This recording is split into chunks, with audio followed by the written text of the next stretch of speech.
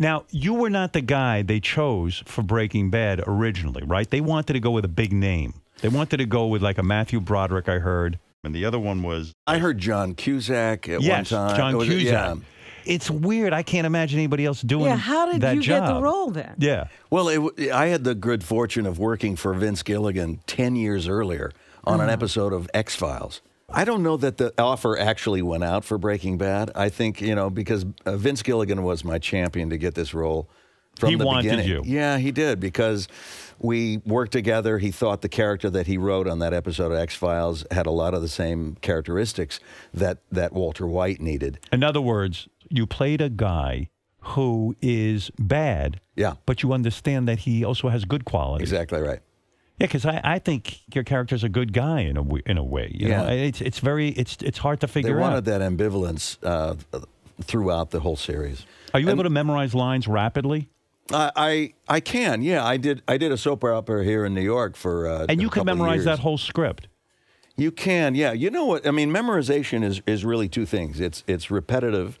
So any 2-year-old knows the song of Happy Birthday to You, right? And that's just because they've heard it a few times.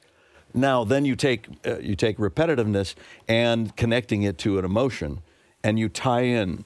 So I do what's called margin work. So I'll think of what the key word to any given sentence is, and I'll put it in my margin. Then I can do a whole page worth of dialogue, cover it up, and just read those keywords, and then the whole sentence starts coming to you. How long does that take? I mean, because it seems to me some of these Breaking Bad episodes, you're the whole.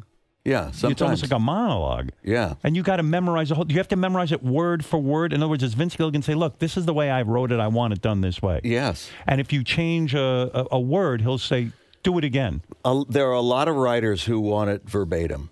That sounds like homework from This is hell. not your part. Yeah. Since you're not a drug guy and stuff, it's kind of weird to like try to play that culture and everything. But although... Yeah, but he doesn't use drugs. Yeah, he's the guy who doesn't. Yeah. Do you ever look into making meth? I mean, not as a career, but like, would you like to actually know how to make meth? We were taught how to make meth. Oh, you were? Really? DEA chemists who were our consultants on the show. Did you actually cook meth? We didn't cook it, but we were told exactly the process at that high level. You going to try it one day? I mean, seriously, would you like to just cook a little meth? I mean, you played it for so long. Things go bad. Yeah. There are so many volatile components to it that at any given time, you could literally blow up. Wow. So you had to be very careful and very specific to follow this. So there really are in real life better meth cooks than others. I mean, absolutely. Sure. Yeah. And most of the cooks are also meth heads themselves. That's why they get themselves in trouble, and you see burn marks on them, and like their hands are missing. Or You said Breaking Bad. I bet you're kind of happy in a way. It's like you did your run on that, and now you'll go do something else. Yeah, it's good. I mean, I don't want it to end like some bullshit story where it's like, oh, hey, you know what? We had the wrong charts. You're fine. We can go on for another 4 or 5 years. Right. No, it's But do you good. think you'll ever get another role like that? No. No, this is the greatest role of my life. I know that I will never have another role as good as Walter White.